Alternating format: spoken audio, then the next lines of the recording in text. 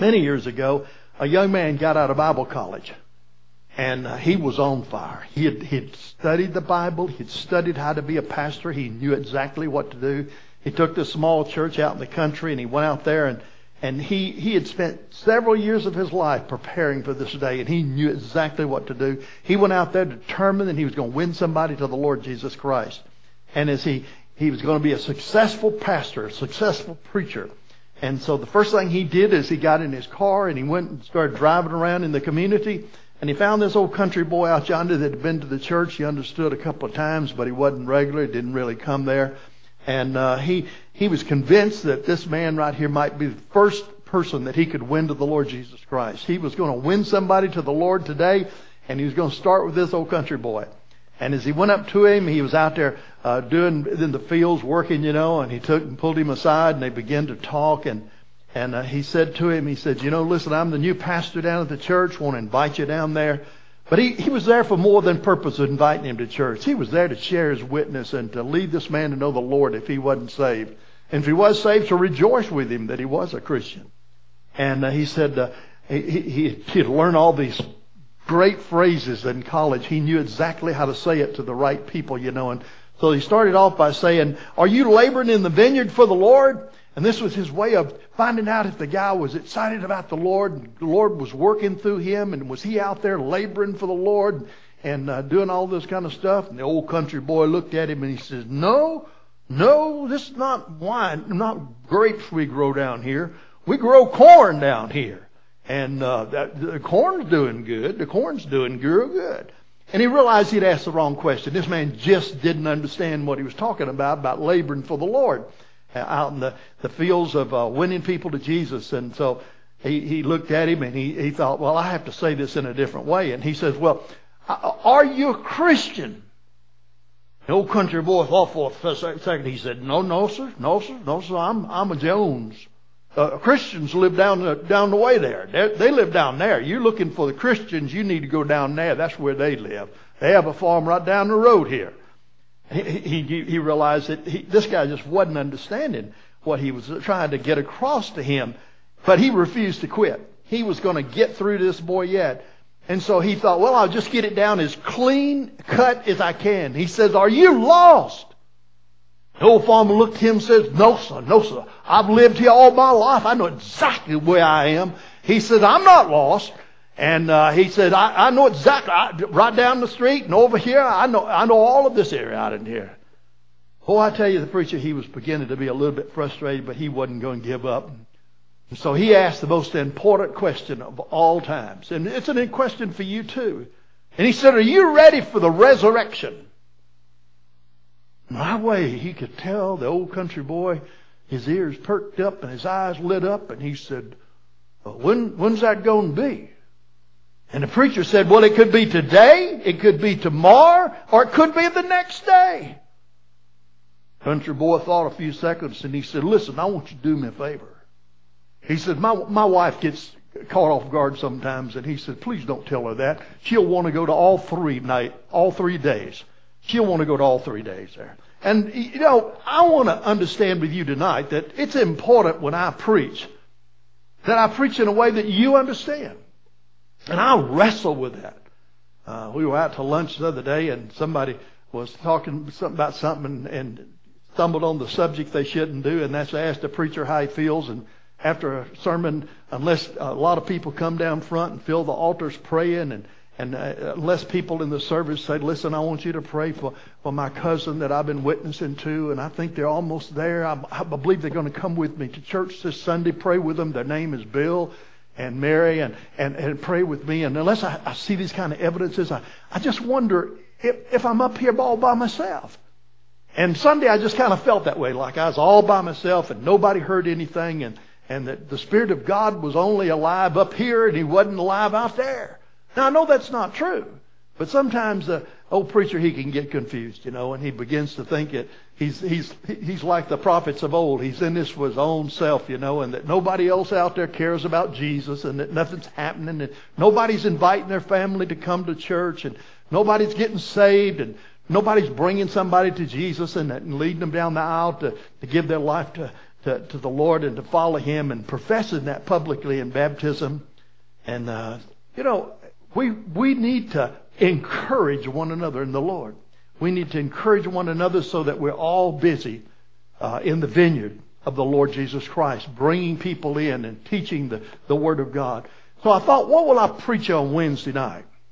And the Lord led me to 1 Corinthians 2. Now, I like 1 Corinthians. I like the Corinthians and all together. The Corinthians are a neat book because the Corinthians letters, especially starting over in 1 Corinthians, Paul had been up in Athens, and he had been up there preaching to these highfalutin guys. They had this high in intellect language, and they were great minds. As many atheists are, they could debate any subject. And we live in a world today, I don't know if you know it or not, but occasionally I turn over to one of those news channels to get aggravated. And they satisfy me and my wife real good in that. We don't linger on them very long. But I'll tune over there and before long we're turning off the channel. We turned over this afternoon as we was coming in. We turned over to one of them. I think it was CNN or Fox or one of those, or at CNBC or something. And I said, man, that's all they talk about. They only talk about one subject. That's it. They just beat up on each other. That's all they do. And why isn't there any news that anybody reports anymore? And so we turned over and we listened to, what was it, Jack Benny? We found a classical station out there on the Sirius XM band. We listened to Jack Benny show, and we listened to Paladin. He was a cowboy, and we listened to Paladin. We listened to some good radio coming in. I mean, it actually made sense, and it wasn't the same old stuff. And we begin to wonder sometimes as Christians, are we in this alone? Is the whole world gone crazy? Is there not anybody out there in the world that loves the Lord anymore? So I want to think with you tonight out of 1 Corinthians, the 2nd chapter, about what Paul experienced when he went from Athens and he came down to 1 Corinthians, and there he came to a church and he thought, this will be great. And it was a new church. It had only been open maybe several months, and he expected them to be all enthusiastic and bringing people in to know the Lord and all this. And he got there and he found out that they just didn't know anything about the Lord, and that they were all tied up in the world. That's all they want to talk about, so the world stuff, which does nobody any good. And so he took and he began to preach to them, and he decided he was not going to preach in the high lofty terms, but he was going to preach in terms from the Bible. Just use the Bible and talk to people in common sense. And so this is the message that he brought to them as he preached, that he was not there to inflate. He was an intellectual, but he was not there to impress them with his credentials or his intellectual speaking. But he was there instead just to talk to them about the simple Word of God. But more than just the gospel, more than just getting people saved, he wanted to teach them the depths of the Bible that they could grow in the Lord. I'm so thankful that when I went to the 1st grade, my parents decided that I should go to the 2nd grade after that. And when I finished the 2nd grade, and I know they were proud that I finally got out of that they sent me to the 3rd grade. They just kept sending me back because they wanted me to know more about reading, writing, and arithmetic and getting along with people. So that's what I want to look with you tonight at, is what is the difference in the church? What is the difference between the saved people and the unsaved people? What is the difference between... I know you sometimes just want to put your finger up to your head and say, I can't take it anymore about what's going on in the world. But you know what? We have to get out there and share with the people in the world and share with Jesus about what's going on. And there is a difference in the thinking of saved people and unsaved people. We ought to be talking about the Bible with each other. We ought to be talking about what God's doing in our lives with each other and encouraging one another in doing good work. So I want to look at 3 differences tonight, 3 differences between the saved people and the unsaved people. Now, we understand there's an obvious difference because saved people are going to go to heaven, unsaved people are going to go to hell. But I want to go beyond the simplicity of it, the gospel, and I want to look at what is the difference between them, because that's what Paul encountered when he went to Corinth. And as we do, let's invite the Spirit of God to speak tonight, because if it's just me here and the Spirit of God does not speak individually to me and to you tonight, then you and I will go away from here tonight with no more knowledge than just a speech. And that's not our goal here tonight. It's to invite the Lord to come, and through the Word of God and the preaching of His Word, for Him to come and teach you and me individually what's going on in our lives and how we can come closer to God and grow in His Word. Heavenly Father, I do invite your Spirit to come tonight. We realize there's one God, revealed in three persons, revealed in Jesus. We understand who Jesus is. He's revealed in God the Father in heaven, who brought this world about and maintains it, Lord, and keeps it going. And we see the proof of that in all the creation that is out here and how it's maintained itself for thousands of years. And Lord, we realize that's not accidental. That's someone doing it. And then, Lord, we invite the Holy Spirit here tonight. The third part of the Godhead, Lord, that's the part that we invite tonight to come and to take the Word of God as it's preached and to teach us individually the things that you want us to know tonight and this week that will benefit us and grow us in the walk with the Lord Jesus Christ. Thank you. In Jesus' name, amen. Well, the first thing I see that's different is the thing that interests us. The thing that interests us. What is it that interests us? As Christians, it's a hope. It's a hope that, like that said, you know, the resurrection, the coming of the Lord, the ending of the world, and God returning. It could happen today or tomorrow or the next day. And we have that hope that Jesus not only raised from the dead, but Jesus is still in control of what's going on. And He's going to bring all this to a conclusion. And those that believe in Him have a hope of going to heaven and enjoying eternity together. No punishment, no remembering the bad, but instead just blessed with God's people and all the family of God. You know, that's exciting. But what's there for the non-Christians? They only have the hope of today. Their only hope is that they live a little bit longer, that cancer doesn't kill them, that they manage to survive, not an automobile accident happened to them, that they get better from this illness that they're in, and that they can get out and do things again. That's their only hope. That's what interests the world. What interests the people in the kingdom of God, those that are in the Word of God and belong to Jesus Christ, what interests us is the hope that we have that today could be the very night that the Lord Jesus Christ comes and we spend eternity in heaven. As we look at this passage, follow along with me in your Bible and also watch on the screen if you like, so that you can follow along in God's Word as we're in 1 Corinthians, the 2nd chapter. And thank you, Matt, for pre-reading those scriptures for us. But now let's look at them one by one, starting in chapter 2, verse 1. It says, "When I came to you, brothers, announcing the testimony of God," in other words, what God's done in my life and what God's done in your life, "announcing the testimony of God to you, I did not come with brilliance of speech or wisdom." I didn't come bringing you things of the world. I didn't come explaining science to you. He knew all of those things. He didn't come bringing brilliance of speech or wisdom. He didn't come with crafty spoken speeches. For I didn't think it was a good idea to know anything among you except for Jesus Christ and Him crucified. That's the focus of my thing. That Jesus Christ was crucified. He was dead. He was buried. 3 days later, He rose from the dead and He's alive today. Amen?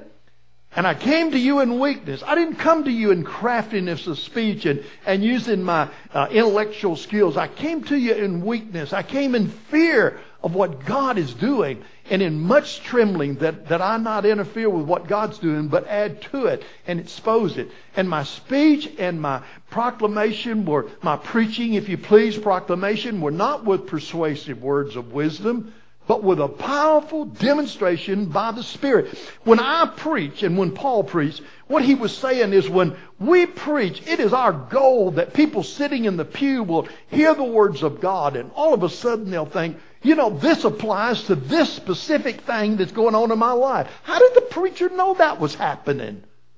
The truth of the matter is, a preacher doesn't.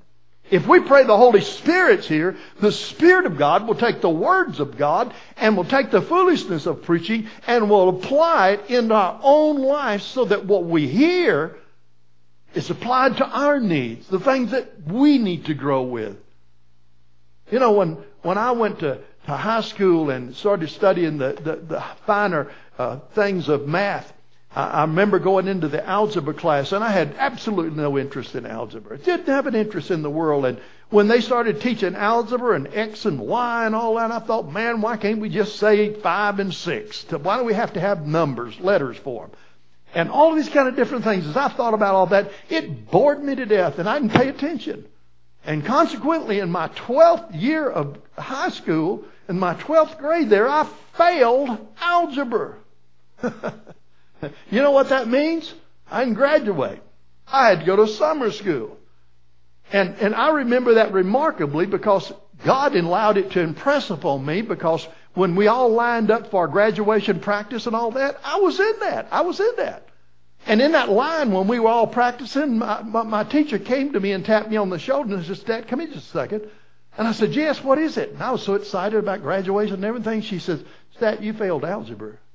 You can go back to the room and sit while they're practicing." Well, you know what? The Bible is talking right here about the fact that there are a lot of Christians that are just failing on the Word of God.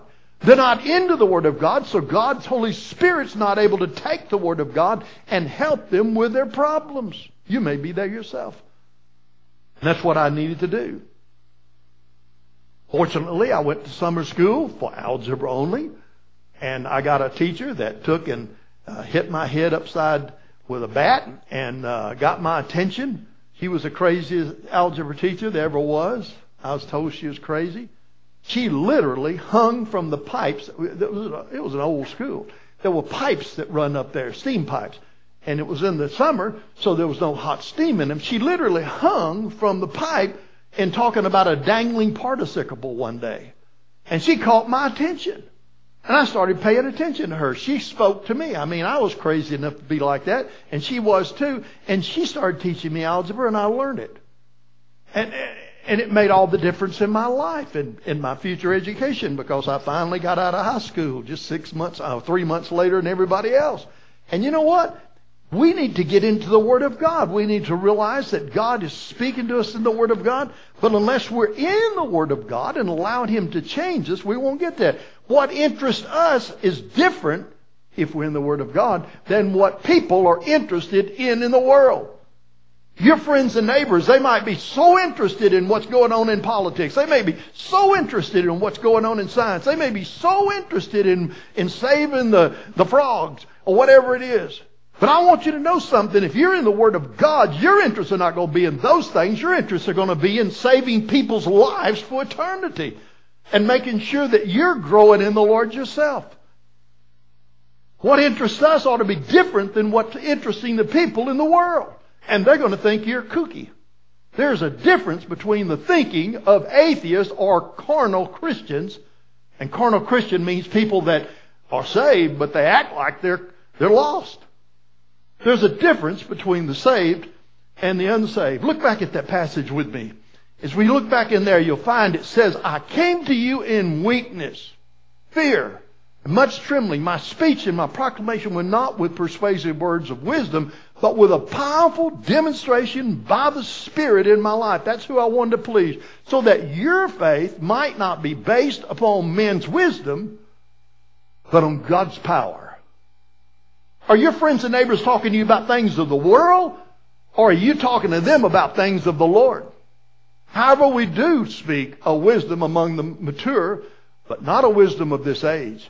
When we're talking with the intellectual, we talk to them about intellectually, but we don't talk to them intellectually about the things of this world. We talk to them intellectually about the things of the Lord. Not a wisdom of this age, or of the rulers of this age who are coming to nothing. You ever notice that those that are in charge won't be in charge tomorrow? And that those that want to be in charge tomorrow don't always get in charge? Those things come and go constantly in society. And we live under those kind of things. But this is what is for eternity. On the contrary, we speak of God's hidden wisdom in a mystery. A wisdom God's predestined before the ages of our glory. Sometimes my friends that that don't understand the word predestined because they don't bother to look what the Scripture talks about. They just have their own preconceived ideas of what predestined means because somebody told them and they believe it. The word predestined in the Bible is always used for the same purpose, and that is that before God created this world, He pre-planned what was going to happen through the ages. We're sitting here today and we're saying, man, it's 2017. It's been a long time since the Lord started this place. When is He going to bring it to a conclusion? Does the Lord know? Yeah, He knows. He pre-planned it. He predestined. He predestined when Jesus would come and die on the cross. He predestined when you would be born. He predestined all of these different things. Now, He didn't predestine that you'd fall down the stairs. That's your foolishness. He did predestine to teach you in school, don't fall downstairs because you get hurt. And if you disobey those basic laws of gravity, then sure enough, you're going to fall downstairs. You heard about the old lady, and she fell down the stairs, and she's laying there at the bottom, and she says, man, I'm sure glad that's over with. She believed everything that happened in her life as a result of God making it happen. God don't make those kind of things happen. Stupidity makes those things happen sometimes. If you're having a busy day, then don't go walking around without a walker or a cane or holding onto the wall. God predestined that you would have brains to use to help yourself in a case like that. But He goes on to say in this passage right in here, and look at verse 8 again, none of the rulers of this age knew this wisdom. People of the world don't understand the things I'm talking about. If they had known it, they wouldn't have crucified Jesus Christ. They wouldn't have crucified the Lord of glory. If they had understood that God created this heaven and earth and that God maintains this heaven and earth, we don't have to worry about the maintaining of the earth. What we have to worry about is winning people to Christ before God comes again and ends the time that we have here on the earth. We have an agenda. But it's not the wisdom of this world that we're participating in. It is the wisdom of knowing that God pre-planned the world and that it is coming to an end at a certain time. Well, what interests you? Is it the things of this world? Is it who's in politics? Is it who's going to get this job? Or is it who's going to take and make the most money? Is it what are the things that really tie up your time? Or is it the fact that you've got friends that if the Lord came today or tomorrow or the next day, they'd go to hell? You see, if you're not worried about those things, who is? If you're not worried about those things, who is? Who in your family is trying to lead your lost family to know Jesus and to come and worship Him? Who cares about that besides you? And if you're not doing those things, if you're worried about the things of the world like they are, nobody caring about their destiny. What interests us? That's the first thing that separates us between the saved and the unsaved. And then the second thing that separates us is what we believe. That's an important thing. What do you believe? Now here's the focus of what I believe. I believe that every single thing that happens in my life, every single thing, whether I break my finger, whether I take and have a cold, every single thing in my life all goes back to the fact that Jesus cared enough for me that He died for me. And Jesus settled it on the cross for me. No matter what I have to go through, no matter how bad it gets, I say, Jesus, I can handle this because You handled that. That's what we believe. We believe that everything that happens in our life is based upon what we believe. Do you believe that Jesus died for you? What else could He do for you? I know we pray that He does everything from add money in our pocket to healing us of diseases, but I'm asking you the question is, what in the world is the thing that we should be focusing on in this world? And that is that Jesus, no matter what's going on in my life, You settled it there at the cross. You settled it. That's why we show a cross in the front of our church all during the service and highlight it with flashing lights and different things to cause you to remember that the focus of this church is what Jesus did when He hung on that cross for you and me. What do we believe? Look at 1 Corinthians chapter 2, verse 13. Chapter 2, verse 9, I'm sorry. But as it is written, what the eye did not see and the ear did not hear And what never entered into the human mind, I want you to know that nobody figured it out before it happened. Now that's the funniest thing, because as we look in the Old Testament, we can literally read that God told them it was fixing to happen and what was going to happen. Even the very city that Jesus would be born in, all of this was told to them, but nobody, no eye did see, no eye did hear, no ear did hear, and never did it ever enter into the mind what God prepared for those who love Him. Now God revealed these things to us by the Spirit. Jesus said, I'm going back to heaven. He died, He was buried, He was resurrected. For 40 days He was here on earth. He was teaching the people, showing them, I'm alive. See, there's the holes. There, put your hand in the hole in my side if you can't believe it. Just touch it and see it. It's real. And eyewitnesses all over, and people that are not in the Bible is recorded outside the Bible. All of these things so much are recorded that The Case for Christ, a movie that's going to be coming out next month. You ought to go see it. It's the most documented fact in history that Jesus lived, that He died, and that He was alive again for 40 days after He was dead. And He was dead for 3 days.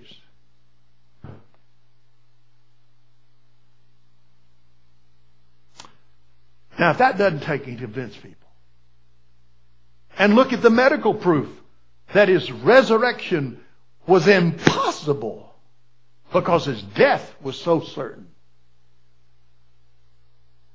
And Satan certainly wants to energize the spirit of the world today. Satan wants to get you and me thinking about the things of this world. I don't know if you figured this. I don't know, you're smarter than I am, but listen to me. Do you know what you spend time thinking about in this world is a waste of time? Because there's a lot of people smarter than you and me that are doing much more thinking about it than you and I ever could.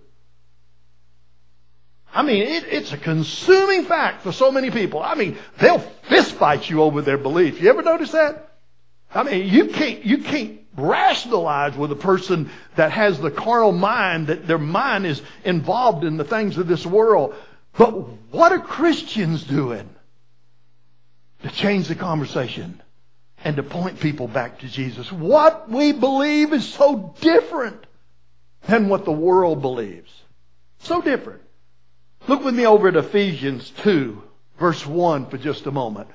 And you were dead in your trespasses and sin. This is when you found out about Jesus, in which you previously walked according to the ways of this world, according to the ruler who exercises authority over you in the lower heavens. That's here. That's earth. And the Spirit's now working in the disobedient. He could be working in me or you if we're disobedient to the Word of God and not in it. And we too all previously lived among those in our fleshly desire. My dear friend, I want you to know, if you're not living today for the world and you're not consumed with the fleshly desires of this world, you have been there. You have been so consumed with the world and the fleshly desires that your focus was not upon the Lord. And you know, I talked earlier about the fact that our church is growing. We're seeing new people. And an evidence of the fact that there's a maturing going on in the congregation, or people are giving more money. You know how easy it would be for me to get you to give more money? Not possible. Nobody can make you give more money. You know what happens when people give more money to the church? It's because they believe in what the Lord's doing in their life and through their church. That's the reason they put money in the church, because they see something going on and they want to be more a part of it. And they say, God, here's some more dollars. Let's do bigger things. I'm anxious to do that. I don't know if you noticed it or not. We got a bunch of chairs back there. Look back there. You see those chairs? And the instructions to the ushers are, when the people come in and these are filled up, to put the chairs down. I want to see every one of them go down every church service. We got 200 chairs in this room that we could put down. And when we get those full, in fact, before we get those full, we'll go to 2 services on Sunday. 2 services on Sunday. I brag about this church and what y'all are doing so much to people that I know in the Lord outside, because I talk about the Lord and the work that you're doing here, even when I'm with other people outside in other churches. And you know what? One of them said the other day, he says, Pastor, you're just doing such a wonderful job over there. And I just look at him and think, well, God's at work. It says, it's amazing. You've got 2. What have you got? 3 services going now? You're filling those 200 seats 3 times a day now? I said, no, we're only doing it once. Because I'm always talking about how great you are in the Lord and what you're doing in the Lord and bringing your friends and people being baptized. Now, I'm not lying. I just dwell on the last one a lot, okay? Because I want to see another one. I want to see somebody else give their life to the Lord or profess that they have done that in the past. I'm anxious to see people that are proud of their relationship with the Lord Jesus Christ, charging forward for the Lord, bringing people to know Jesus. What we believe shows up in what we do, how we act. You know, the great sinners of learning today don't want to talk about the Bible. They don't accept the deity of Jesus Christ. They don't see a need for salvation. I'm reminded of that small Oklahoma town church. Your wife came from Oklahoma, so I'm not talking about her church, of course. And that small Oklahoma town church had 2 churches in the city, just 2. If you've ever been to Oklahoma out there, you understand what I'm talking about. 2 churches is a big city. And they had 2 churches, but they only had 1 distillery. And this was in the days when you didn't buy your liquor from all the TV advertisements. You bought your liquor from a distillery. So, in other words, somebody that was illegally doing it, and they were making moonshine out there and all this kind of stuff. And the 2 churches would meet every Sunday, and they'd get off the subject, and the only thing they could focus on was the world. They'd get to talking about the distillery and talking about how that was polluting the people's minds. And probably half of them sitting in that congregation had pollution in their heads themselves from where they'd been drinking out of that distillery. And they're talking all the time about God ought to do something about that distillery and, you know, all of this. And one time they decided they'd had enough. And somebody said, listen, if we're that concerned about our city and the distillery, we ought to have a prayer meeting down here to ask God to do something about it. So they met on one Saturday night. They all met in 2 churches. Both of them coordinated their services, and they met in the different churches. They got down on their knees and they began to pray, God, do something about this distillery. And as they were praying, thunder came and lightning came, and it was a vicious thing going on. And people in the church were thinking, wow, what's God doing? It's amazing. After the service, they got out, and as they went out, they could see the fire burning down where the distillery was. And the distillery had been burnt to the ground and everything around it. It was a complete demolishing of the distillery. So the next morning in church, they all came together and they were just praising the Lord and said, God, you're so good. That is until Monday. Monday morning, they were served lawsuit papers. You see, the distillery owner found out from the insurance company that they didn't pay. They weren't going to pay for that distillery burning down. He had insurance, but acts of God are not covered by your insurance. And so early Monday morning, he had gone down to the courts, and his lawyer had filed papers to sue the church for getting together with God and burning down his distillery. And it finally came to court, and the judge saw him coming in, and he got in there, and they came up, and he says, listen, before we get started in this, he said, I understand that the church is alleging that they have nothing to do with this, that God did not burn down that distillery. And he said, I understand now the distillery man saying that he is suing and for a big amount of money because they coordinated with God to burn down his distillery. And he said, here's what's puzzling me.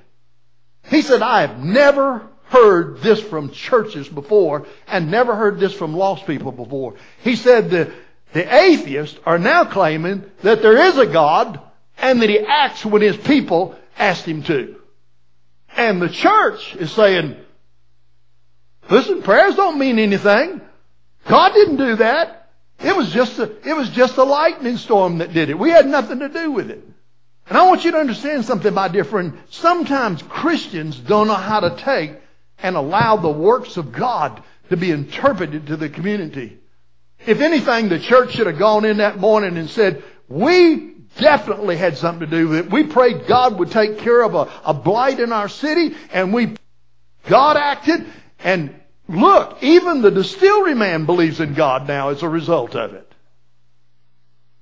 Sometimes we want to protect the lost people. What do we believe? First, what interests us? Second, what do we believe? It'll show up when somebody gives you a challenge. And then third, with whom do you associate? Look at chapter 2, verse 14 as I close tonight. I realize y'all are all thinking about the food, so I've got to finish. With whom, whether you're going to have 2 hot dogs or 1, with whom do you associate? Look at the third thing. Not only there's a difference between the saved and the unsaved in that what interests us, and second, what we believe, but third, with whom we'll associate. That's something else. I want you to understand something, my dear friend. If you're a Christian and you believe in the Lord, when we come in here to praise the Lord, I don't know if your hands will be in the air. I don't know if your faces will be lit up. I don't know whether your heart is just pounding like that, saying, wow, man, God's at work and I can see it. I can see it in my life. I can see it in my church. I can see it in the workplace where I work during the week. I can see it in my family. God's at work. Praise God. With whom do you associate? Well, verse 14 tells us we can associate with the natural man. But the unbeliever does not welcome what comes from God's Spirit, because the natural man says it's foolishness to him. He's not able to understand that the things that are happening of God are because God's doing it. He's kind of like that church that came into court and said, listen, we didn't have anything to do with it. We just prayed. Oh, you can't blame us. It wasn't our prayers that God intervened and burnt down that distillery. That's called a carnal mind. By the way, you read the next chapter, you'll understand a carnal mind. A carnal mind is a Christian that acts like a lost person. You got lost people, you got saved people, and then you got carnal people that are saved, but they live their life like a lost person. They dwell in the things of the world. So the first thing he talks to them about is that in the church there in Corinth, they had a lot of people that were carnal people, or lost, one or the other. They were natural. That's what their beliefs were in. Second, he not only did that, but look at verse 15. He also dealt with the spiritual people. The spiritual person, however, can evaluate everything. The spiritual person looks at this and says, we prayed last night. That distillery burnt down. Praise God. God's at work. What can we take on next? What else in this city needs to be corrected? What else in this country needs to be corrected? We're going to get together and pray more often. And praise God that the world, that we're being sued for praying and that God's intervening on our behalf. Praise God. What can we pray for next that God will intervene and change in this world? The spiritual man, however, can evaluate everything, yet he himself cannot be evaluated by anyone. The people in the world look at him and say, why? What are you talking about? God did this. Here, look, here's the ABCs. Now, by the way, they didn't understand the ABCs before it happened, but now that it happened, they look back and they try to figure it out how they did it. The spiritual person, however, can evaluate everything, yet he himself cannot be evaluated by anyone, for who has known the Lord's mind, and he may instruct him. But we have the mind of Christ. Verse 16. For who has known the Lord's mind? You have if you've given your life to the Lord. That he may instruct you. But we have the mind of Christ. Differences between saved and unsaved? Yes. Are you saved? Then you know differences. Let's pray. Heavenly Father, thank you so much for saving us. But Lord, more than just saving us, thank you for using us. Thank you for leaving us here, not taking us on to heaven, giving us a chance, Heavenly Father, to be used of you to bring other people to know Jesus Christ. May we be busy praying for the distillery to close. Praying that Sally or Belinda will give their life to Jesus. Inviting them to church even when they say, don't ask me again. Believing that, Lord, you're at work in their life, in their heart, and their mind. And that if we just have hope, they will come trust Jesus because of what they see in us. Thank you, Lord. Thank you for Paul going to the Corinthian church and helping them to realize there's a difference between lost people and saved people. And our focus ought to be on the saved people winning the lost people to Jesus. Help us, Lord, to realize today that because we have a church, a place where we gather as believers, we have an opportunity to influence the communities in which we live and the communities in which we work to give their life to Jesus. Thank you. In Jesus' name, amen.